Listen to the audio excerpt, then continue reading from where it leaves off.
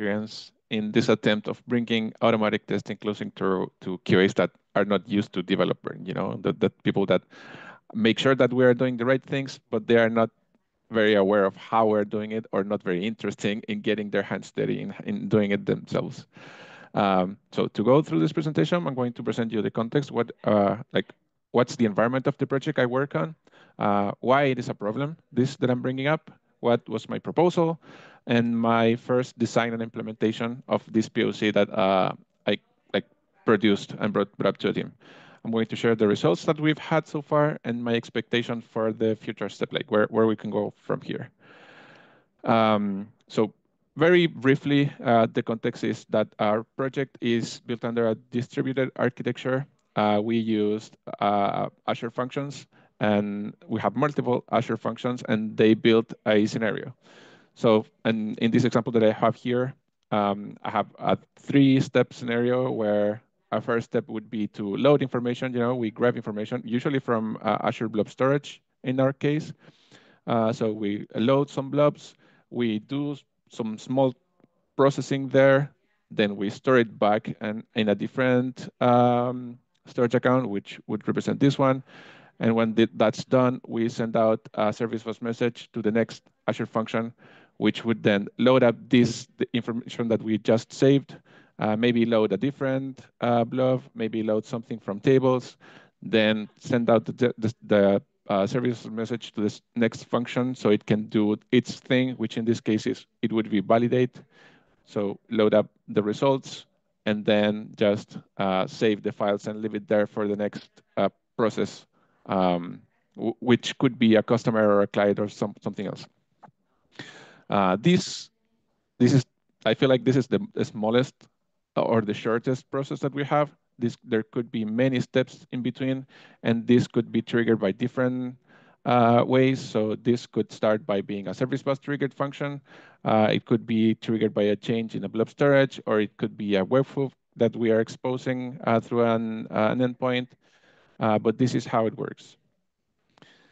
And the problem that we have with this is that our QA team, I feel like they are the people that know the most about the full context of the thing, because when we work, we grab our user story, we have an idea or how this is going to communicate with all the rest of the pieces, but they are the ones that actually deal with it, and test things and throw use cases, and they many times even help diagnose errors that happen in production, so they know what the clients are doing with these things.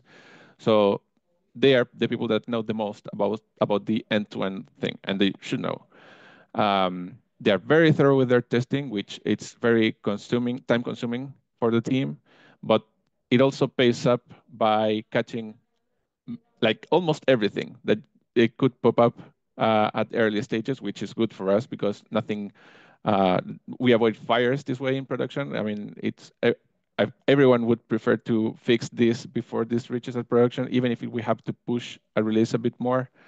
They often perform full regression tests. So if you touch a functionality in a particular point of the platform, they not only test that flow that changed, or that step that changed, which is what we as dev usually do. We just tweak the unit test here and there to generate the happy path and I feel like the most obvious errors that we could get there. But they test a bunch of things, and they have a battery of tests that they run, which again adds up to the time that this takes. But the weakness is that they are not very familiar with automatic testing, and sadly, they are usually at full capacity. So even if they have the interests in knowing about automatic testing, about mocks or expanding, a unit test framework and applying it in a way that allows them to generate scenario testing or full flow testing, it's not an option for them at the time. So with this in mind, I came up with this idea. I had time, I have a bit of time in between releases. So I came up to our product owner and said, I want to implement something. I don't know what yet, but I want to implement something that would allow them to be a bit closer. If they want to, if they had, I don't know, half a day that they want to invest in implementing something, I want that that half day to be used in a way that can produce something valuable right away. They don't have to learn how to set up certain calls. They don't have to learn. I don't want them to have to learn how to use all the different service that we used and call in between the different steps. I don't want to know about the. I don't want them to have to know the parameters and everything. I want them to be able to do whatever they do on their day to day, but put it in a text in code form, But I want it to be easy to read, easy to understand, and hopefully we can get something valuable out of this in a short amount of time that it's easy for them to test. And on top of that, that they can trust, because we can build these things ourselves, but if they don't trust this proposal, this thing that I'm proposing we do, uh, they're going to probably end up doing these tests that are being executed automatically. They're going to end up running it manually anyway. So that's why I included also this last step. I want them to be involved in the process because I want them to know that it's not black magic. It's just a way for them to be closer to this. So with these objectives in mind, I moved on building something. So the first thing that I wanted to get out of the way is remove as much as possible of all the boilerplate code that we have to include when we're using automatic testing. So creation and configuration of mocks, I want that to be as simple as possible. Instantiation and configuration of services also. In a like in the perfect world, they don't even know what services each part of the code uses. That could be completely transparent to them. They also shouldn't, they don't need to know the business calls that go through the flow, and that goes in between. Um, and the asserting also, I think it could be a bit more explicit than what we as devs are used to with all the common unit testing or scenario testing frameworks. Um, and all of this while providing a way to manipulate the inputs and outputs in a similar fashion to what they currently do. And what they currently do is they go to a data source, in this case would be a storage account. They know the path to a certain file. They access the file. They manipulate the file. Let's say it's a JSON file. They change properties in that JSON file. They save it. Then they manually send the service host message, or they manually call the webhook. They wait for the process to go through. They go to application insights. They read the log messages, seeing for certain ones that they know that they're going to be there if this was successful or failed, depending on what they're testing, and then go to the last container in the process, which would contain the result of this whole operation, right? So I want them to have the option to open a file just like they would do, tweak it, or duplicate it, or do whatever they want with it, save it, trigger this thing, and have an option to validate the actual output and have a way to validate log messages, because that's what's really important for them in this case. That's what we use in production. We only have access to logs. So it's important that the logging is there in the way that we expect it to do. This is completely opposed to what we as devs would do, right? Because we would instantiate a certain class, we would populate the minimum set of properties needed to generate the case. If we are testing that the name property is properly validated or catched, if it's null, we just leave that empty and that's it, and we ignore all the other properties.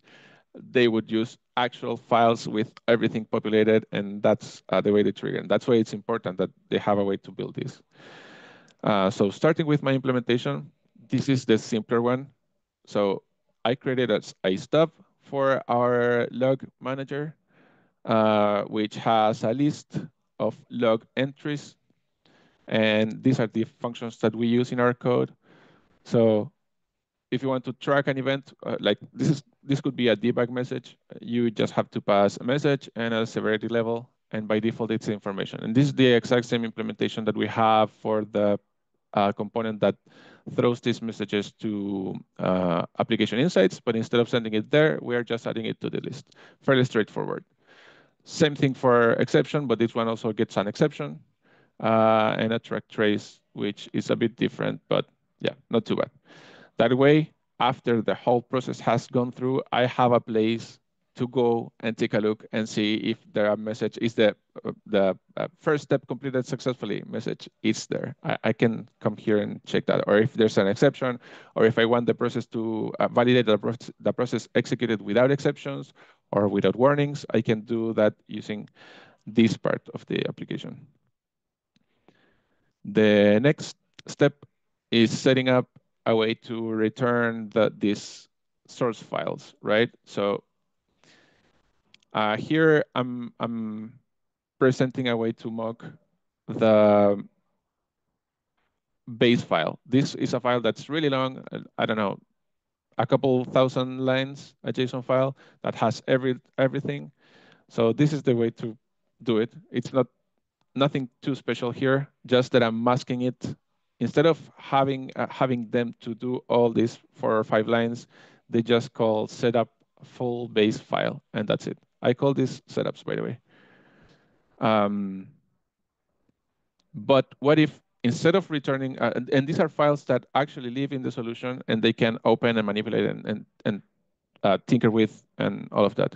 But what if instead of returning this file, I wanted to have another one because I want to have multiple cases. I want to have this base case, but I also want to have another one where I have a property missing or I have duplicate entries or whatever.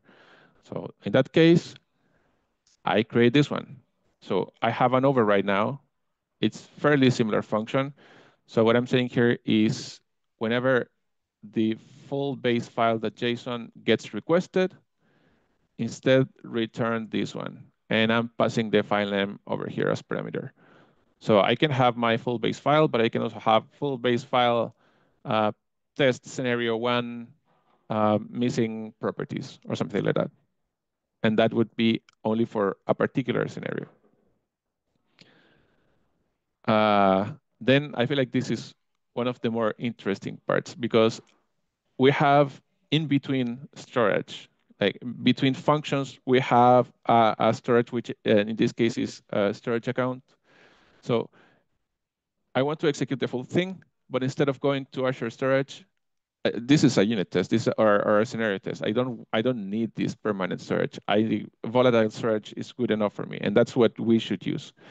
So here I'm saying that whenever I want to save something to a blob container, I'm going to return the name because that's the behavior that we currently have. We pass the first parameter would be the file name. The second parameter would be the contents of that file. With this setup, what I'm doing is I'm returning the name of whatever you ask me to save, but I'm also saving it in these dictionaries that I have up here. So I'm saving it in a dictionary that's string, where the key is the file name and the value is the content.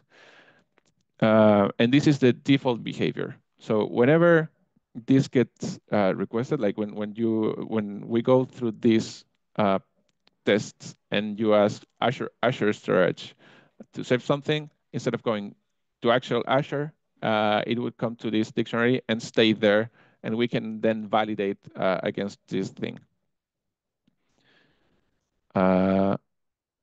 And similar to that, this is the default read implementation. So we have a way to, instead of sending it to Azure, put it in a dictionary, in a local dictionary, volatile dictionary. Now this is the setup that allows you to read from it. Whenever the, where is it? Download blobs with names function gets called, instead of going to Azure, we're going to go to our dictionary that we populated before, which is this one. And we would deserialize, which is what our component does, and return it. But on top of that, we might also want to tweak what was saved. Or let's say, uh, okay, I'm asking you to save it, but when you return it, return something different to generate a particular case, to generate an exception, or to generate an error, or to force a special case uh, in an easier manner. So that's what this does. This is the override. So we're saying whenever this file gets requested, let's return this one instead. So this is a way to mock the files that we're going to return for the in-between uh, like data sources. Um, oh, and by the way, one of my main focuses here was, I'm going to go back a couple slides. I wanted to be clear for them, right? Because I mean, they are not familiar with dev and stuff. So I put a special emphasis here in the documentation part. And I used the, for example, setup, instead of using the word mock, that's very common for us, I used setups the fake partially customized files. And that's the actual name of the blob container that they would go in and tinker with. So to make it familiar to them, to help them make the connection between what I'm doing here against what I used to do, or what I do like manually. Um, and this is the name of the blob container, the storage account, sorry. And yeah, so you'll see here how the documentation looks like for these functions. So I'm saying here that this is the name of the container. I'm explaining, describing as much as possible, thinking in my target audience, like I'm thinking in they and them. I'm thinking in the QA team. So they understand it. I don't need to understand it. I know how it works. But this would be a first for them. So you'll see these comments here to show you as an example of what I did. And this even includes the path to this on the storage account, and it includes the path on the solution. So yeah. Then I wanted to find a way to make asserts easier to understand. And that's when I came up with the idea of expectations. Like when you execute something, you expect something out of it. You expect to see a log entry. You expect to see no exceptions. You expect to see no warnings. And these are the ones that I have here. These are the ones that I implemented. And they are just simple classes that extend from a base expectation class, but each one of them contain the properties that they need to validate, that we need to validate whatever they want to do. For example, log entry expectation has a message and a severity level, and we are going to check that it is there. And this is the documentation, by the way. So far, the ones that I have is a way to check that the log entry is there, that there were no exceptions with the execution, that there was no warnings with the execution, that a file is there and just there, and that a file contains something. Like I expect this file to come out of, or these contents to come out of a flow execution. So you execute the whole thing, and you can compare one against the other. Um, we use a lot of JSON files, so I have JSON property in case they want to validate just one property instead of the full thing. Or if we are removing something, which was the case at some point, I also include a way to check that a file no longer contains a property, a JSON property.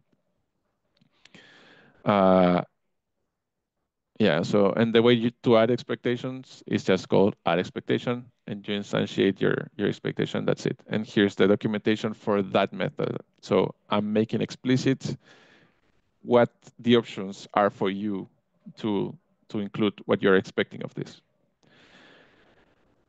Then to assert these expectations, I have a run asserts function, and I run through the list, and using a switch statement, I'm casting these things and doing whatever corresponds to their to their type. If there's no exception, I'm executing a no exception expectations. I'm going to the telemetry helper. I'm going to the log entries, and I'm saying I'm expecting it to not be any message with error severity level.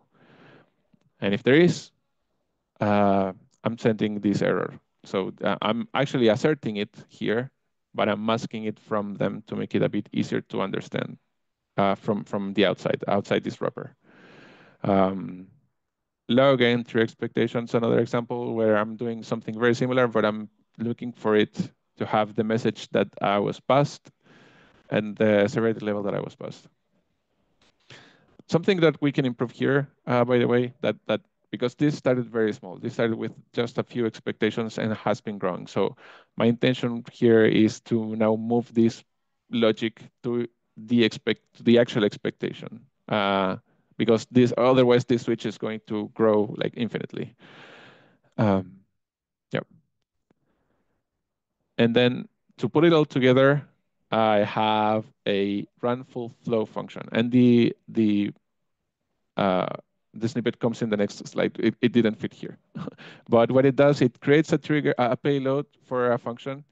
It triggers the business function. We don't have a way to trigger the actual Azure function when running these tests, but we have it separated, the infrastructure logic from the business logic. So we are skipping the infrastructure. We're going straight to the business logic. We're triggering that out. This is going to do its thing. It's going to put some files in these dictionaries that I set up and then and return something. Then we're going to grab all of that. We're going to build the next input to the second function and repeat the process until this whole thing is completed. I enclosed all of this into a try catch finally function. So I'm not, it shouldn't fail, right? If everything goes right, the try should go smoothly. In the finally section, I call the run asserts function to include to apply the expectations or to review the expectations that the user set up. And in the catch, I'm catching it and I'm leaving a message to make the unit test fail if something unexpected happened. And this is kind of how it looked like. So I'm configuring my app settings that these functions could have. It could be a connection string, it could be an ID or something. I'm creating the first business function. I'm running it I'm executing it. In this case, let's say it receives a store ID, and this is the result. I'm checking that it was successful. If it was successful, I'm creating the payload for the second function using the result of the first function and then repeating the process. And this could extend however many steps your scenario has. I have an exception, a catch where I'm catching an exception and just throwing it, to make it fail if it get to this case. And then in the final, I run a search where we go through this list that I just showed you. And this is how one test actually would look like. So you create a new test configuration, a test configurator. I enclosed all of the defaults, the default dictionaries, the default base files, all the defaults into a single function to make it even easier for them. So when you have a test configurator that set up defaults, you are already good to go to run a base scenario. But you can tweak it to do whatever you want. So in this case, I'm saying that instead of using the base store file, let's use one called store1. And if you are going to go and pick up the detailed file, it's going to return an empty one because that's what I have set up here. And the store config, let's also return the one that's called store1. Then I move to expectations. In this particular case, I'm expecting no exceptions. I'm expecting no warnings. I'm expecting a log entry that contains the message first function completed with the severity level information. I'm expecting that after this goes through, I have this file existing in the customized files container and this other file to include in the customized files container. Then I can run the full flow. In this case, the run full flow has an additional parameter that, because this particular function has a special behavior when you call it twice. So that's why I'm triggering that there. But that's it. We don't have to take care of um, all the mocks and services. I don't even need to know what services get called here. I don't need to know that I'm loading something from Azure. I don't need to know that I'm querying an external API to get something. All of that is masked by this. So if one of the QAs creates a bug for me that says, I was trying to do this with this file, and this happened, and I was expecting this other thing to happen. I can reach out to them and say, hey, let's automate this case that you found. I mean, I'm going to fix it, but let's automate it. So the next time you don't have to go through this. You don't have to do this thing manually, and show them this is, and it's not as intimidating, as it would be to show it the full thing that we masked. And here's another example, but it's very. Oh, and by the way, you can see the uh, like arrange, act, and assert steps here. They are kind of masked. They are hidden, kind of, but you can see them here. So this is. I don't think this is like the definitive solution. For me, the definitive solution would be for them to get interested and to uh, be curious and want to do it the way we do, because we have access to do whatever. It's extremely flexible. This is limited by what I implemented in this wrapper, and I'm open to extend it, but I don't think you can get the full functionality as you would if you were working with the testing frameworks directly. But I feel like this is a good enough uh, first step for them, or something for them to get their toes in the water, and get into this, like cross that barrier that separates um, their manual work from this automated work, and just help them get time to do these things, because they don't have the time. That's the main issue here. Um, and to like what we've seen so far as results, I think I achieved my first objective of making tests that are short and easy to read and understand, because this thing is short. I mean, I'm able to show you this unit test in one screen, and that's good. Otherwise, if this wasn't in place, I wouldn't be able to show you this scenario test in one screen. And you can see what's going on. You can see that for the full base file, I'm returning a full base file with an extra category, and that's it.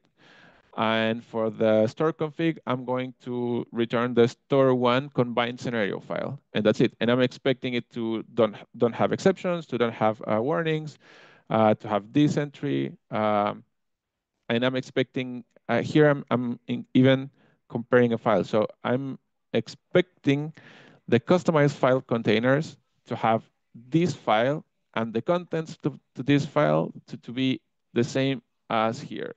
And I also am going to ignore the created date, which is something that I did there because the file had like a timestamp that it was messing up when you were comparing. So yeah, so you can do that. And so far, what we've done in our team, with what I've done in our team, we have partial involvement from QA. I was asking them and showing them and sharing regularly, being a bug in their ear, reaching out, say, hey, look, this is what I have. What do you think? How we can do it better? How do you test this? Or when they create bugs, reaching out to them, how did you find this? What was what you did? So I feel like that created a connection between like it is our team. It is one team, but there are two different, very different parts of it, like different roles. But with these conversations, even with the conversations, even before getting to the actual result of having this in place, we created a connection. And there are some people that are obviously more naturally interested or want to know more about this. So that is good. I feel like we've achieved that. We have people interested. We have people that want to use this. And for future steps, first thing for me would be, because it all started as a POC, so a ton of things are hard coded and it's custom. It's custom to the scenario that you're using. In this case, we're targeting one of our channels, but if we want to bring this over to a different channel with a different set of flows, uh, there's not many things that we can reuse. I would say you can reuse the expectations, and that's it. So set up a framework in place with defined components and you know interfaces and stuff to make it easier to carry to other flows. Continue to invite people to make them aware of that this is an option for them and make them interested that this is actually to help them get their time back and expand our scenario pool because yeah, we have a bunch of them. And since I build this and I know how this works, I use it for instead of using unit tests. I feel like using this is so much easier because you just add a new file and that's it. But yeah, this still needs to grow into what they do. Like that's the intention. This is not the intention for this is not to um, take take the place of unit tests, but to cover a different set of things, which is more end-to-end focus. Uh, so yeah, that's it. That has been my presentation. That's my experience with this thing. Thank you so much for joining, for your interest and your time and your